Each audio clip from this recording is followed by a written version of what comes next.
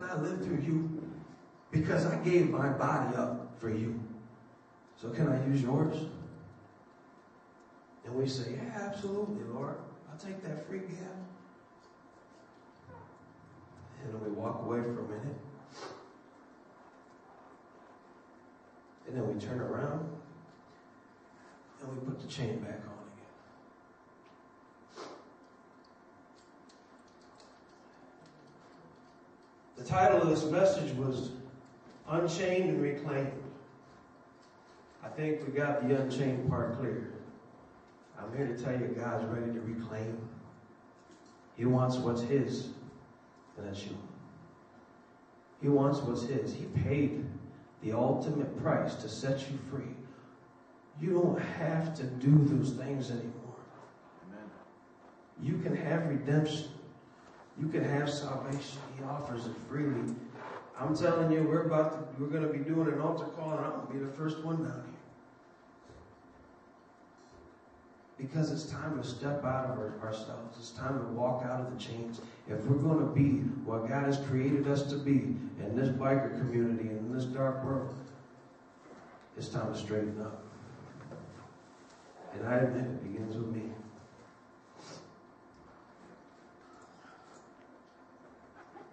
Turn to Colossians chapter 1, please.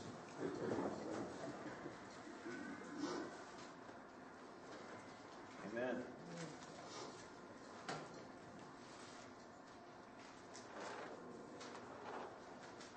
Colossians 1, verse 13. He has delivered us from the power of darkness and covered us into the kingdom of the Son of His love, in whom we have redemption through His blood, the forgiveness of sins. Now look down at verse 21. And you who once were alienated and enemies in your mind by wicked works, yet now He is reconciled in the body of His flesh through death, to present you holy and blameless and above reproach in His sight. But God. That's why I take that home with you today. It keeps coming. But God. He knows who you are. He knows who you were.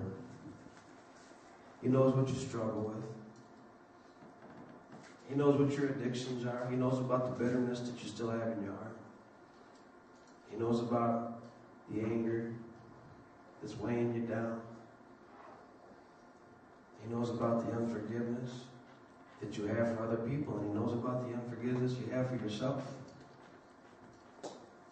But God, who is so great in mercy, was able to put all that aside and come down here. You guys are never going to break free unless I come down and snap those chains for you. And that's what He did. He came down and He snapped those chains for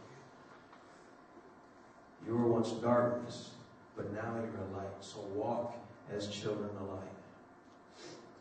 Yes.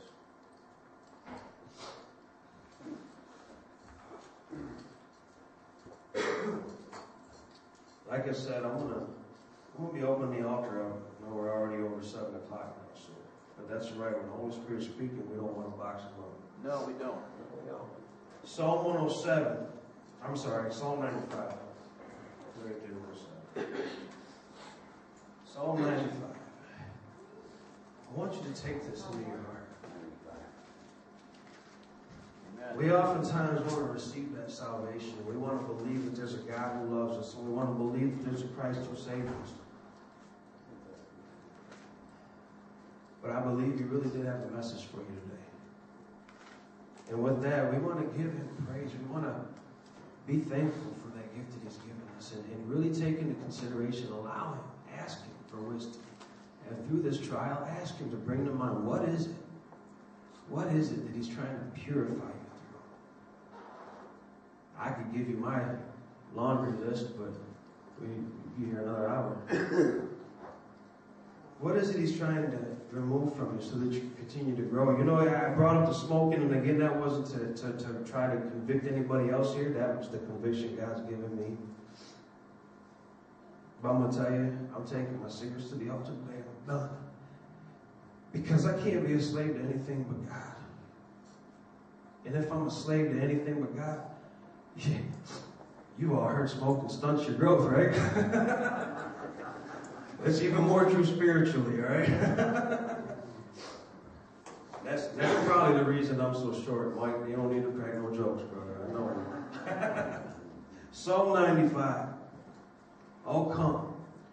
Let us sing to the Lord.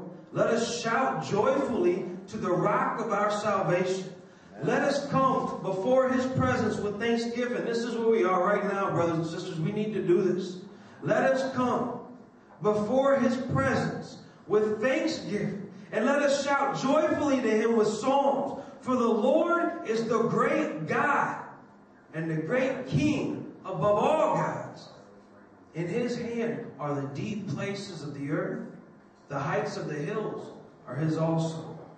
The sea is his, for he made it, and his hands formed the dry land. Amen. Oh, come, let us worship and bow down. Let us kneel before the Lord our Maker, for he is our God, and we are the people of his pasture and the sheep of his hands. Today, if you will hear his voice, listen, he's talking right now. Today, if you will hear his voice, do not harden your hearts as in the rebellion, as in the day of trial in the wilderness, when your fathers tested me. They tried me, though they saw my work. For 40 years I was grieved with that generation, and said, it is a people who go astray in their hearts, and they do not know my ways. Amen. Today, if you hear his word, if you hear his voice, do not harden your heart. Don't be like the Israelites who went astray in their hearts.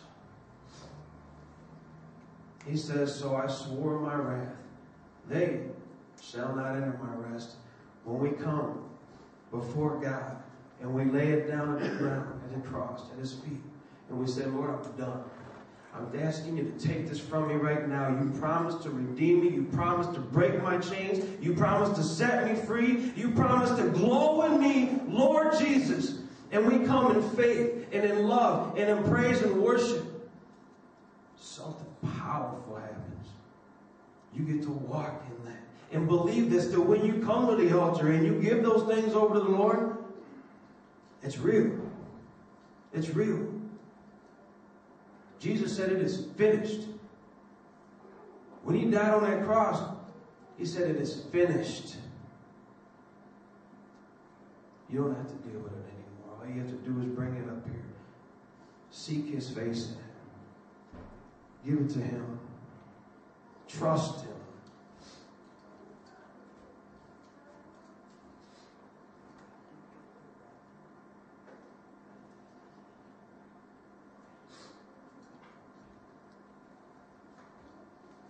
Like I said, I'm gonna be the first one up here. I've got stuff I've got to lay at the floor. So with that, I don't even have the right to be up here anymore. Doug, Precious, you guys want to grab these buckets? We at Heaven's Highway, this is a brand new thing, so we don't have membership. We do take up a collection, but God says that he loves a cheerful giver, so if it's not on your heart to give, we ask you, please do not give. We don't want you giving grudgingly, but this is just an opportunity for anybody who God has led to sow into the ministry to go ahead and do so. And with that, I open the altar up.